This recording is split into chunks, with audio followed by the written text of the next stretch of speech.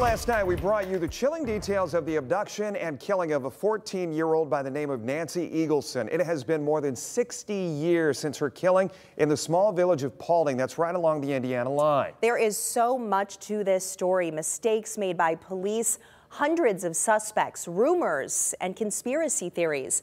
But in 1960, the small-town innocence of Paulding was lost as police hunted for the killer. And to this day, the killer has never been found. Lead investigator Brian Duggar picks up the story. Just outside the village of Paulding is a stretch of land known as Nancy's Woods. 2:30 in the morning of November 14, 1960, in those woods, raccoon hunters found the lifeless body of Nancy Eagleson. Hours earlier, the 14-year-old girl was abducted while walking home from the movies with her 5-year-old sister, Cheryl. And I remember sitting in my dad's lap, and they just, Mr. and Mrs. Eagleson, we're sorry to tell you, but we found your daughter, and she is dead.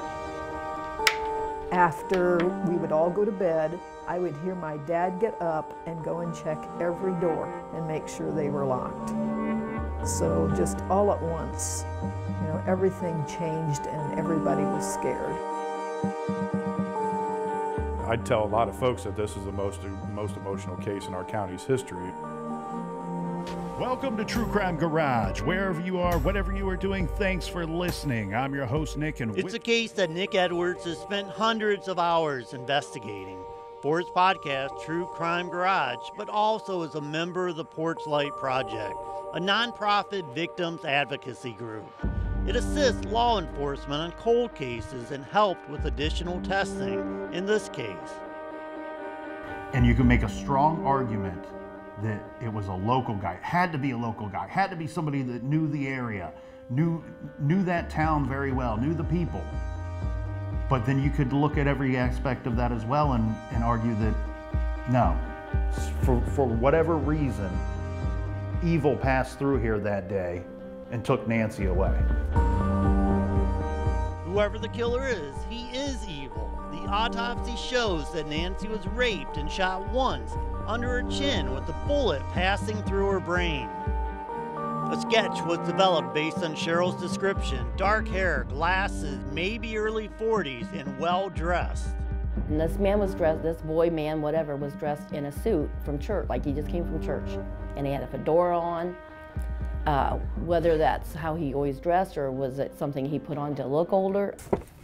She says Nancy was thrown into the back seat and appeared to go limp just before 8 p.m. So I smelled something, and when I told them I smelled something funny, at first they thought it might have been like beer.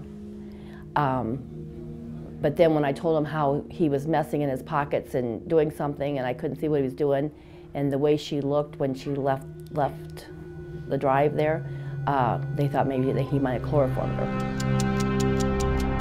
A little more than 6 hours later, her body was found 7 miles away. I've reviewed hundreds of homicide cases. Two things that stand out that are not typical are that, one, that a victim is abducted and then found so quickly afterwards. I mean, she's found hours after she was abducted and killed. The other thing is where they located her body is not terribly far away from where she was abducted. That immediately cast suspicion on Joseph Offrance and Kenny Nelson, who were spotted by a highway trooper coming out of the woods after finding Nancy. Offrance can be seen in a newspaper photo from the site where Nancy was found. There were a lot of people walking about, milling about. There were even, 1960, there were even media people showing up relatively quickly. So yeah, there was a lot of that, and I didn't see much evidence that they really blocked off the area and secured the scene very well. After the discovery, police received several tips. One involved the city of Antwerp. A man knocked on a resident's door at 1:30 in the morning, asking how to get to a city in Indiana. He was described as having dark hair and glasses, matching Cheryl's description and a composite sketch. Nancy was found on Route 176, which leads directly into Antwerp. Whoever the killer is, he left a young witness behind. I thought for sure that he was going to come back and get me. And I thought, I knew at 5, I thought, my mom and dad couldn't protect her. They're not going to be able to save me either.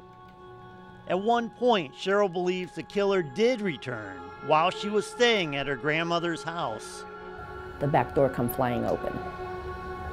And I screamed so loud. And my mom come running up to get me. She thought that I cut myself or something. Saw the door open, immediately grabbed me off the chair and went to the other room to call my dad and my grandfather. And then they got the police and they came over and they had found a knife or a screwdriver, I'm not sure now it was a knife or screwdriver, on the back porch. They had pried the 2 locks that were on the door. But the argument for an outsider materialized years later in Mark Hodges.